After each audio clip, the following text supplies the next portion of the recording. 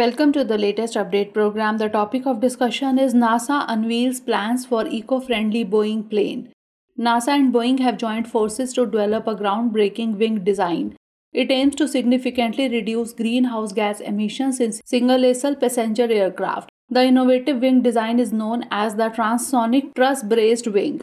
NASA and Boeing have committed a total of $1.15 billion to the project, with NASA contributing $425 million and Boeing and its industry partners investing $725 million. The collaboration, initially known as the Subsonic Ultra Green Aircraft Research Program or SUGAR, has undergone extensive testing in wind tunnels and research centers, including NASA Ames Research Center. The endeavor has received special recognition from the US Air Force, granting the project X-plane status. This design optimizes gliding capabilities, enabling the aircraft to require less fuel for propulsion, ultimately resulting in improved efficiency and reduced emissions. The X-66A, scheduled to fly in 2028, marks a significant milestone in NASA and Boeing's decade-long research and development journey.